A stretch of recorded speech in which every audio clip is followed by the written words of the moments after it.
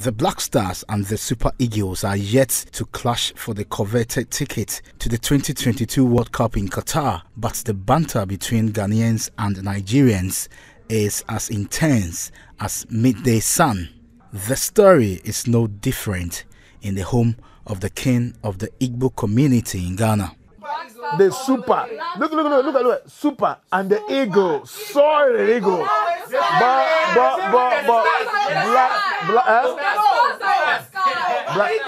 Have you ever seen any star as black before? Have you ever seen a star as black before? Have you ever seen a black star before? Have you ever seen star as a black before? This is green eagles.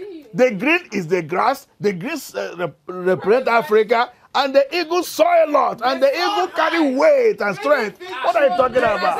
The Igbo king of Ghana, Dr. Chukwudi Ihenetu, is married to Briwa-born Liberty Kwenu.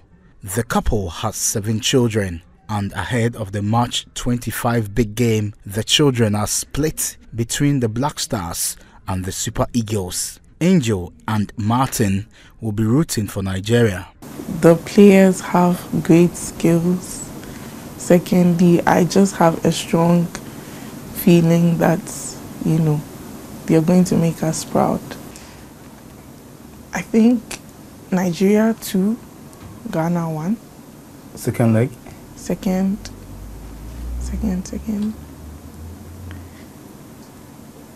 I think Nigeria 4, Ghana 1. We have a better team, we have teamwork, and we have the best or the good players. Like we have a player like Nacho and Wilfred Ndidi. So we can score Ghana, but the match won't be easy.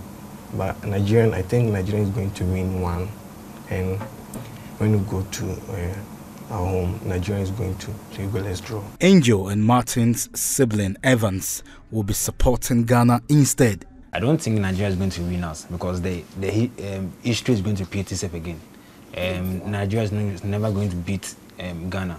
Ghana is going to beat them only 1 goal. We will go to their home, we will play 2-0 against Nigeria. The game is christened the Jollof Derby. Ghana Jollof or Nigeria Jollof. The Igbo king of Ghana prefers the latter. I'm a Nigerian, and my mom cooked the best jollof. So nobody will ever say that his or her mother food is not nice. So my mom treated us with jollof rice. So Ghana jollof rice cannot be compared to Nigeria jollof rice, more especially when my mom cooked. So jollof rice of Nigeria is the best.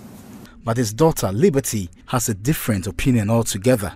When I tasted Nigerian jollof, it was okay, but Ghana jollof, God, is the best. No matter who secures qualification to the 2022 World Cup, one thing is for sure: the family of the Igbo king of Ghana will enjoy a West African jollof.